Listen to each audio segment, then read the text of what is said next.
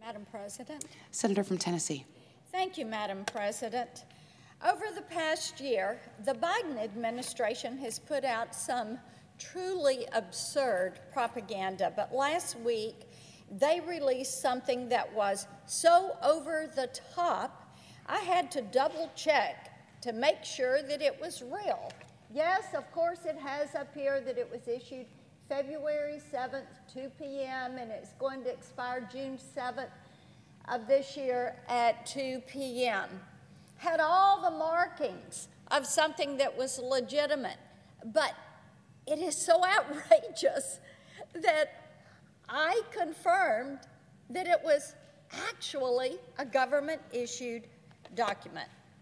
And of course, I'm referring to the Homeland Security memo that is summarizing the current threats, the terror threat to the United States. Under normal circumstances, you would expect a threat assessment to be a helpful document. That's what we've come to expect. But in this case, it wasn't obvious before, but now it is so obvious. It is crystal clear that conventional definitions of the word normal no longer apply to this administration. If you have not read this, you will not believe your eyes. What makes it so uniquely infuriating is the case with which DHS used an official document to equate violent terrorists with Americans who refuse to fall in line with the Biden administration's narrative of the day. They did it so easily, just laying out their case of threat assessments to the United States. Alongside descriptions of actual violence and threats against churches and schools, DHS warns of, and I quote, the proliferation of false or misleading narratives which sow discord or undermine public trust in U.S. government institutions. The bulletin specifically identifies, and I quote, widespread online proliferation of false or misleading narratives regarding unsubstantiated widespread election fraud and COVID-19 as key factors contributing to the current heightened threat environment. Yes, you heard me correct. They identify widespread online proliferation of false and misleading narratives regarding unsubstantiated widespread election fraud and COVID-19. So let's decode this. They're not just talking about acts of violence committed to achieve a political or an ideological goal. They are talking about dissent. And what does DHS suggest someone do if they find themselves menaced in the court of public opinion? They want you to report the offender to law enforcement. That's right. Report the offender to law enforcement. Madam President, I've come to the floor time and again to detail just how frightened the American people are of Joe Biden's radical agenda. But this bulletin is the best evidence I've seen to date of just how frightened Joe Biden is of the American people. They must be scared to death over there in that White House. How dare anybody question them? How dare anybody call them into question for the agenda that they have? I'd even go so far as to suggest that this betrays his administration's desire to police the speech, thoughts, and opinions of American citizens and to deputize the public to help keep dissenters in line. The Biden administration is as close as they ever have been to declaring that expressing public disagreement with their agenda is akin to an act of domestic terrorism. Think about this. It isn't just an outrage. It is dangerous for a few different reasons, the most important of which is that it ignores the line differentiating violence and threats from constitutionally protected speech. The former have no place in public discourse.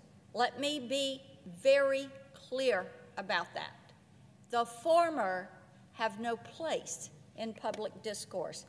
The latter is essential to the functioning of our democracy.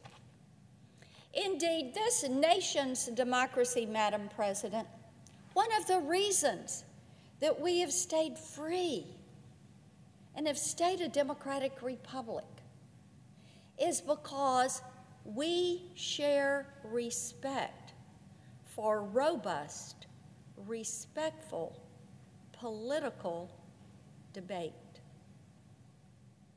But it appears with this administration, they've thrown that out the window to say it's our way or it's the highway.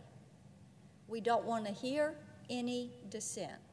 We don't want to hear a counterpoint. We don't want to entertain an objection. We're busy. We're busy pushing our socialist agenda. We don't have time for free-thinking, independent individuals to raise their hand and ask a question. It's get in line time. We've got a short window. We've got to make this happen.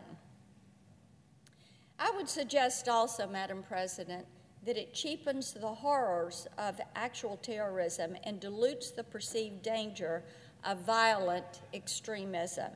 It's an insult to the memories of those who died in the September 11th attacks and the Oklahoma City bombing, and to those who were at gunpoint at a Colleyville, Texas synagogue.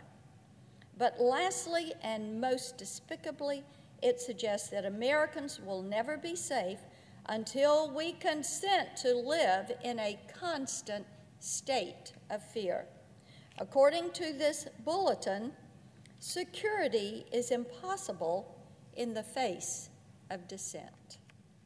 It betrays a nightmarish and completely un-American endgame. Today, I sent a letter to Secretary Mayorkas urging him to make it clear that this is just sloppy communication on their part. Madam President, I'd like to submit that letter for the record. Without objection. Thank you, Madam President. I'd also like to briefly quote for the record precisely what I asked him to do. I urge you to make very clear to the American public that the Department of Homeland Security does not consider those who disagree with this administration to be domestic terrorists. I further urge you to clarify that the department will not interfere with the rights of all Americans to speak publicly about their political views, including any views that might conflict with the policies and political talking points of this administration. I urge you to revise the bulletin to make clear to the American public that it is decidedly not the role of the Department of Homeland Security to enforce particular narratives or to quash the speech of those who disagree with this administration, end quote. Madam President, this is a very simple request. My hope is that Secretary Mayorkas recognizes his obligation to put everyone at ease by fulfilling it. I I can guarantee there are people in my beloved Tennessee that are very upset as they have read this bulletin, because they treasure their free speech. They treasure the ability to have robust political debate. They like talking with their friends and neighbors and having those discussions and seeing if they can pull them to their side of an issue, whether it's a local, a state, or a federal issue. They want to preserve that freedom. This memo says that freedom goes away, that it overrides the Constitution, it overrides the rule of law. If you do it, somebody can report you and it will be considered something not tolerated by this administration. The Biden administration put out this bulletin to highlight a particular danger, but the real danger lies in the document subtext. Even if Secretary Mayorkas makes good on his oath to defend the Constitution, and if he moves forward to revise the bulletin, I fear much damage has already been done. Through this document, the Biden administration has made it abundantly clear that they view dissent as a threat, and that punishing dissent is the cost of maintaining public safety. I wish I could dismiss this as yet another political spat, but the White House is the world's biggest and most powerful bully pulpit. When the Biden administration talks, people listen, and they take them seriously. If what I've laid out today is not the position of the Biden administration, it is their obligation to speak up and to correct the record.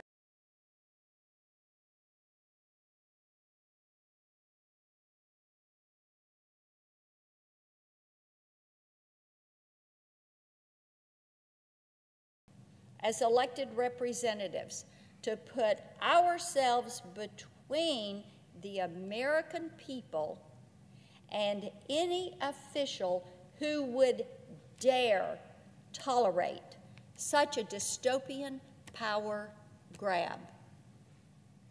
So also, we should remind those officials that how they feel about our constitutional right to dissent is absolutely irrelevant. I yield the floor. I note the absence. The clerk will call the roll.